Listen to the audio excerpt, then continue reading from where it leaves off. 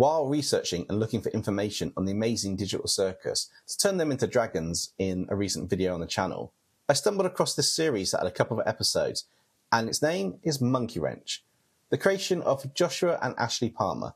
If you want to check it out, I've put a link to their YouTube channel in the description. With that said, I thought it'd be quite fun to take the characters from the series and to turn them into SCPs.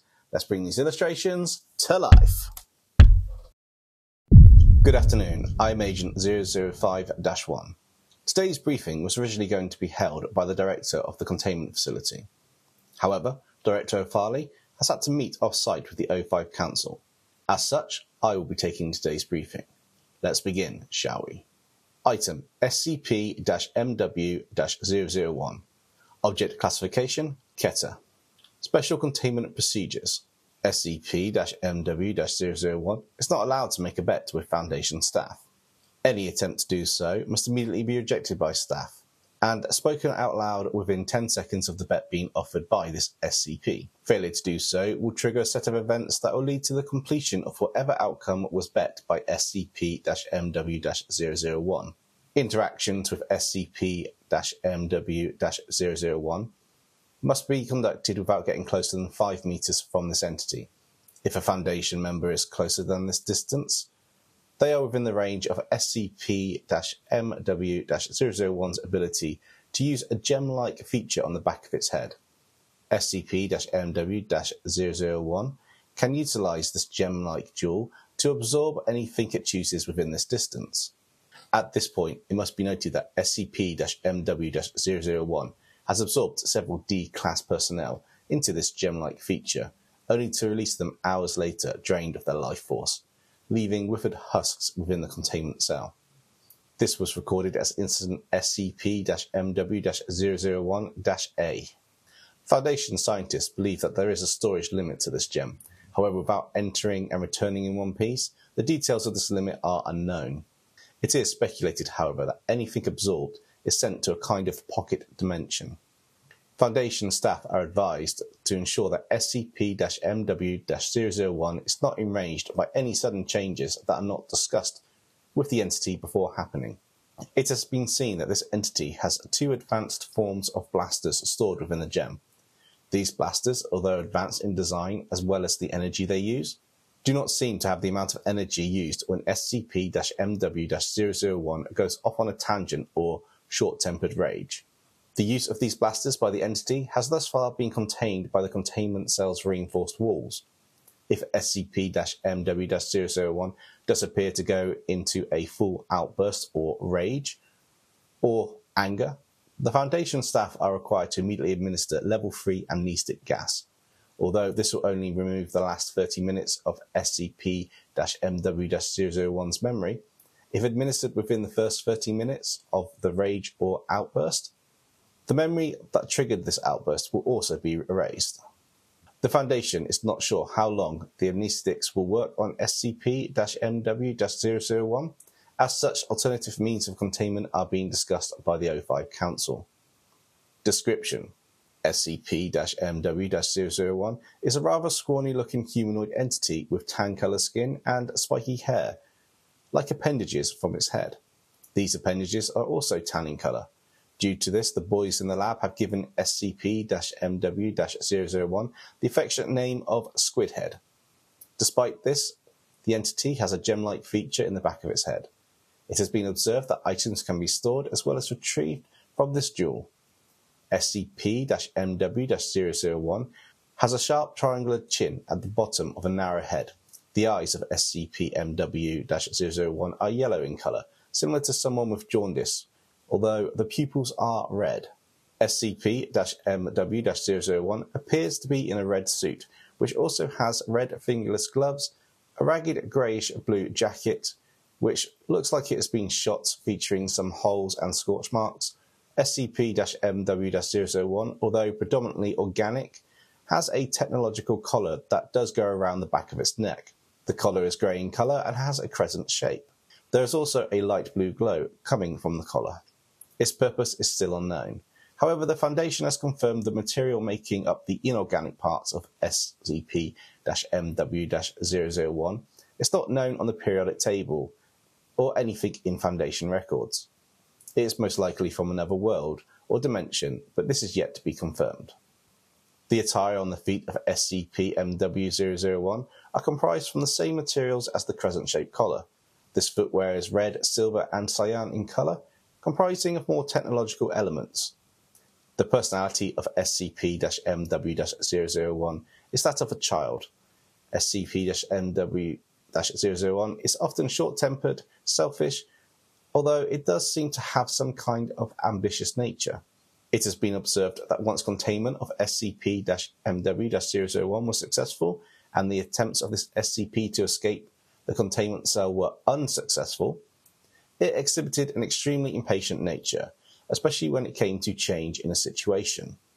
SCP-MW001 started to get comfortable being in containment.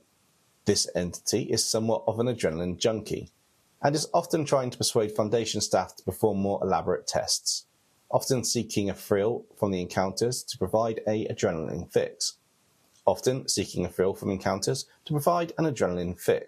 Due to this, his speed and agility, along with his combative performance during previous escape attempts, we believe that SCP-MW001 is a well-trained fighter in its home dimension, a dimension we have yet to confirm anything about.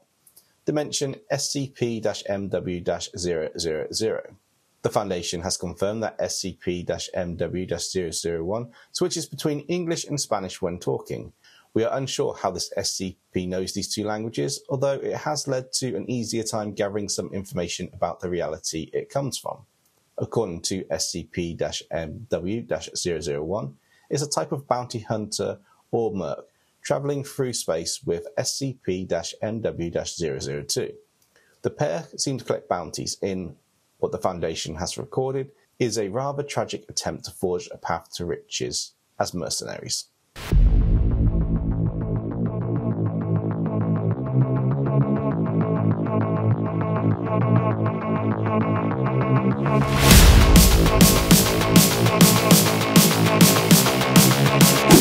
Item SCP-MW-002. Object Class Keter. Foundation staff interacting with this entity. Foundation staff interacting with either entity are forbidden from mentioning the respective SCPs to each other. If at any time this happens, a level 3 amnestic gas is to be administered on the informed entity, while the Foundation staff member is removed from the area and also subjected to amnestics. The staff member is then moved on to other procedures within the containment facility. As with SCP-MW-001, if SCP-MW-002 begins to get enraged, amnestic gas is to be administered. SCP-MW-002 is to be contained in a cell with a localized EMP field. This field is to remain active at all times, and is not to be turned off unless under the explicit order of the O5 Council. Furthermore, all electronic devices which are EMP resistant are not allowed within the containment cell. If the devices were to come into contact with SCP-MW-002, this would allow the entity to become immune to the EMP effects that are preventing the technological components from working. Foundation staff of Level 4 are to check the magnetic lock on the shoulder of the mechanical arm of SCP-MW-002. This lock was added by Foundation scientists and must be checked after sedation of SCP-MW-002. Checking of the lock should take no longer than 10 minutes. If a Foundation staff member goes over the allotted time, they are to be locked in the containment cell of SCP-MW-002. Records on file for the staff member will note that they died during a procedural error. Surrounding the outside of SCP-MW-002's containment cell are 8 jamming devices that prevent any form of electronic communication on multiple wavelengths from coming into contact with the cybernetic components on the head of this entity. Should SCP-MW-002 appear to become resistant to the EMP effect of the containment cell, Foundation staff should send in D-class personnel to distract SCP-MW-002 while the powerful magnetic flooring is activated. After activating the magnetic flooring, it is to remain on until SCP-MW-002 has been sedated. At this point, SCP-MW-002 is to be secured in the containment cell once confirmation of sedation has been established.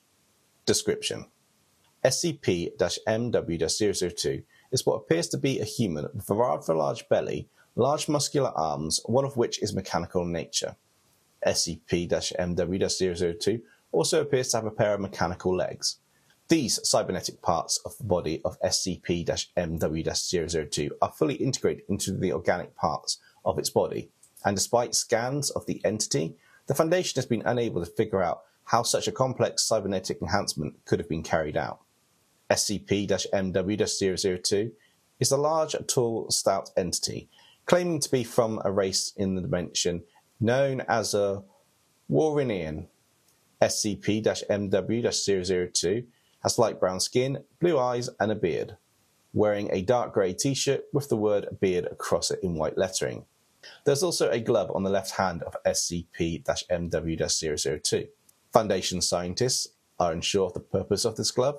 However, tests reveal it to be a regular glove despite being made out of another unknown material. Combining the advanced tech and the cybernetic alterations to the body of this entity, scientists at the Foundation have concluded the dimension or origin of the MW classification of SCPs contains advanced technological elements. Although the Foundation has collected a wide array of technological advancements over the years, the materials for the cybernetic parts of SCP-MW-002 are to date not found in any records held by the Foundation. This has the Foundation scientists on edge, understandably working around the clock to find a way to damage or destroy this material, despite the excitement of working on something new and unknown. SCP-MW-002 is a rather bulky humanoid entity with a rather dangerous combination of brains and brawn. This entity has shown high levels of intelligence, calm and showing extreme levels of patience. SCP-MW-002 has also been able to talk Foundation staff into providing regular deliveries of pizza to the containment cell. Initially, the Foundation, upon discovering this, put an end to the influx of pizza meals to SCP-MW-002. Unfortunately, this led to the entity becoming rather unstable and pushed the containment cell to its limits. SCP-MW-002 seems to be one of the few SCPs held by the Foundation who have managed to strike a deal leading to a mutual understanding that the entity will not try to escape. In exchange, the Foundation will provide both SCP-MW-002 and SCP-MW-001 a regular supply of pizza.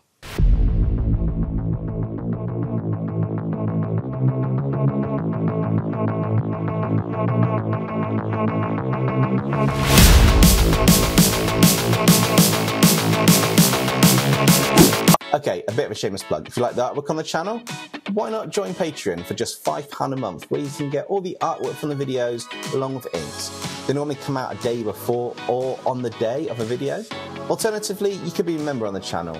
There's 2 tiers, and you get access to the artwork, members-only posts, and the stylish emojis and badges that can be used in the comments. Item: SCP-MW-003. Object Class: Keter. Special Containment Procedures. SCP-MW-003 is to be contained within the containment cell with no valuable items. Foundation staff are not allowed to enter the containment cell unless Level 4 amnestics have been administered, followed by D-Class personnel being sent to confirm SCP-MW-003 is unconscious. After confirmation, SCP-MW-003 is to be secured using Level 4 restraints. At any time, no Foundation staff are allowed in the containment cell without first sending in D-Class personnel to test the mood of SCP-MW-003. Since SCP-MW-003 likes to solve everything with extreme violence, combined with the fact that the Foundation has yet to find a way to prevent the prosthetic arm of SCP-MW-003 from turning into a chainsaw. If, in the event, SCP-MW-003 does attempt to attack the walls and entrance of the containment cell, the following procedure must be followed. The large electromagnet surrounding the containment cell is to be activated in order to incapacitate the lethal form of SCP-MW-003's arm. If this fails, then the next failsafe is to be implemented immediately by Level 4 Foundation staff. The containment cell is fitted with an advanced cooling system, which will flash freeze for a short period of time anything that's in the cell. This was a containment method based on other reptilian SCPs. If the vitals of SCP-MW-003 drop to certain levels during the flash freeze, automatic heating within the containment cell will activate in order to keep SCP-MW-003 alive while the Foundation continues its research into this entity. SCP-MW-003 also has the containment procedure of being kept separate from the other SCPs from SCP-MW-000. Although SCP-MW-003 does not seem to get along overly well with the other entities from this dimension, it has been discovered that through interactions, these entities have had regular encounters, which on occasion they have worked together. As such, the Foundation has arranged the containment cells to be in different areas of the containment facility, while awaiting approval of transportation to separate containment locations. Description: SCP-MW-003 is a humanoid-type dinosaur with a blue body and a cream-coloured underbody. This entity has yellow eyes and cat-like slit pupils with an orangish tone around the eyes.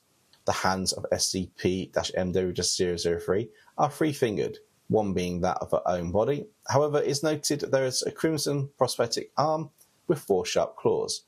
A 2-coloured type of mohawk is on the head of the entity, with a scar running along the beak of its mouth.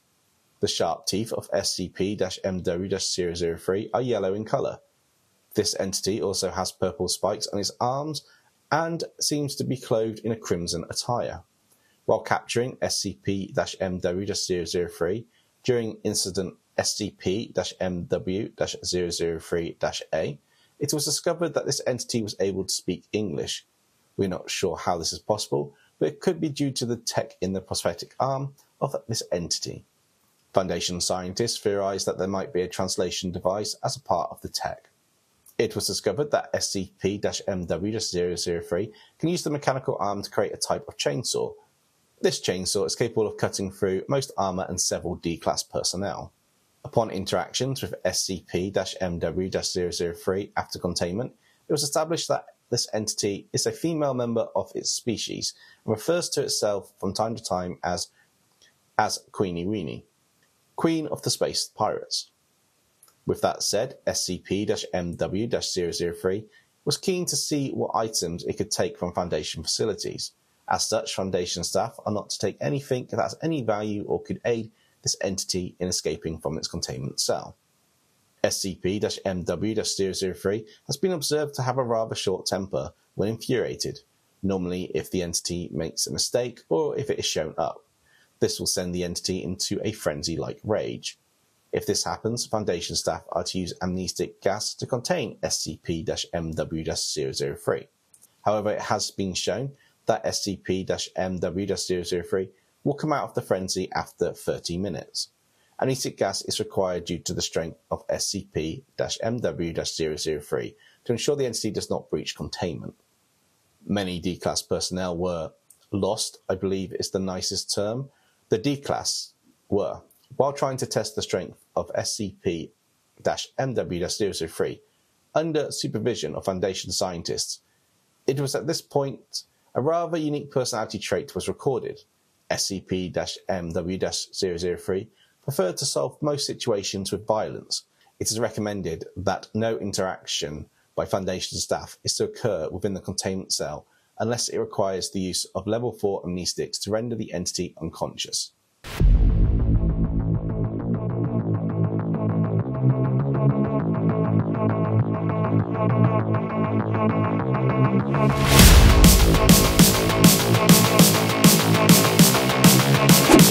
Item: SCP-MW-004. Object Class: Keter. Special Containment Procedures. Under no circumstance, unless ordered by the O5 Council, are any Foundation staff allowed to enter the containment cell of SCP-MW-004. Only D-Class personnel are permitted to enter and perform any task required by Foundation staff. SCP-MW-004 has shown that it can dispatch numerous D-Class and Foundation personnel during the capturing stage. As such, extra security has been placed outside the containment cell. Foundation guards are not permitted to speak to SCP-MW-004 in order to reduce the amount of information this entity is able to gather. The containment cell walls are made from a reinforced 10-inch thick alloy. This alloy has shown a resistance to the claws of SCP-MW-004. Regular checks on the containment walls are to be administered by D-class personnel on a weekly basis. Upon finding any substantive damage to the containment cell, Level 4 amnestic gas is to be administered. SCP-MW-004 is then to be secured by 3 teams of the Foundation's elite guards in the event this entity regains consciousness. During this time, excessive force is permitted and Foundation staff are to approach SCP-MW-004 with the intent to use lethal force. Any attempts to use less force will result in the entity escaping containment and disposing of Foundation staff within the containment facility. Description: SCP-MW-004 is a humanoid entity possessing similar features to that of a caracal-like feline. However, the species is unknown. Like SCP-MW-003, SCP-MW-004 appears to be a female member of its species, covered in brown fur with a cream muzzle. This entity has long flexible ears, dark eyelids, and cyan eyes. SCP-MW-004 has razor-sharp retractable black claws and pads on the palms just like those of any feline. The entity is also covered in a cobalt blue catsuit, covering the entire body up to its neck. The fingers and toes of SCP-MW-004 are not covered by the cobalt suit. SCP-MW-004 also has a white mask which seems to appear on its face when it is trying to hide its intentions or assassinate a target. Due to the nature and skill set of SCP-MW-004, only D-class personnel are permitted to enter the containment cell. Foundation staff of level 3 or above are to guard SCP-MW-004 to ensure this entity does not escape. It has been noted that the entity, although calm and displaying a loner-like attitude, has no hesitation of dispatching of anything that it deems in the way of its objective. The hands, or rather paws, of SCP-MW-004 are just like those of any feline with retractable claws. Upon study of the bodies from slain D-class, Foundation scientists have determined that these claws are capable of slicing through most materials, due to a unique level of sharpness, combined with the dense mass compacted into the claws. As such, any attempts to escape by slashing the walls or entrance to the containment cell are to be met by excessive force.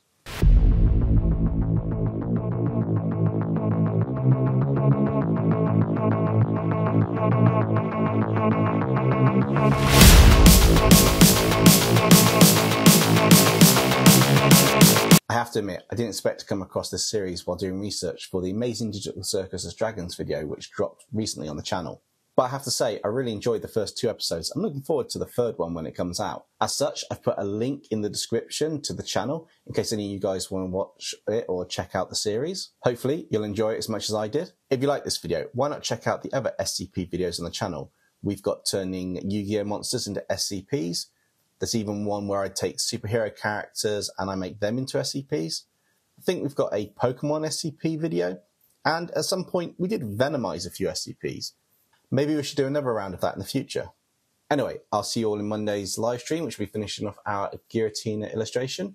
That's it for today's video. Thank you for watching, and I'll catch you next time.